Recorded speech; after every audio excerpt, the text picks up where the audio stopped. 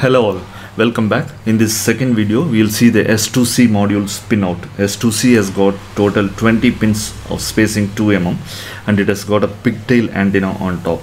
Pin 1 starts from left side if you place the arrow edge to the top, and pin 10 is ground.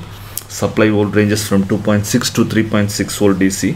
Typical supply volt is 3.3 volt. 5 volt will brick your module, so be careful to use 3.3 volt, or you need a breakout board with on-board 3.3 volt regulator.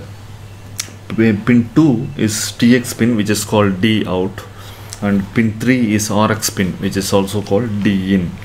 Data received at pin 3 D in from a microcontroller is transmitted wirelessly, and data received from a distant XBee is spit out at pin 2 D out.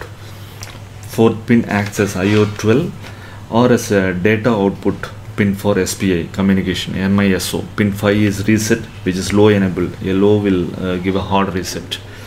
Pin 6 has got 3 functions: IO10 signal level RSSI indication, and PWM 0, which is analog out 1. Pin 7 is IO11 and also PWM 1. Pin 9 acts as IO8 and also data terminal ready DTR, and also sleep request pin in this. Pin 8 is not used, it is reserved. When pin 9 is pulled high, it will hibernate and it will go to sleep mode 1. Other sleep modes are the SM4 and 5 cyclic sleep modes configured from XCTU. Pin 11 is IO4. Pin 12 and 16 acts as hardware flow control or handshake. Request to send RTS and clear to send CTS. CTS is pin 12. RTS is pin 16. It is used to reduce frame collisions, used as handshake. Pin 14 is ADC, that is V reference, which is usually 3.3 volt.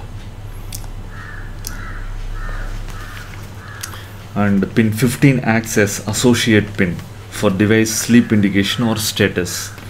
Pin 17 to 20 is data IO, the DAO 3, 2, 1 and 0. Also analog inputs AD3, AD2, AD1 and AD0. Pin 20 is a special pin and connecting a push button to ground, which will act as a commissioning button. DO is by default 1, and at pin 15 associate LED is there. So in future videos we will check out this commissioning pin.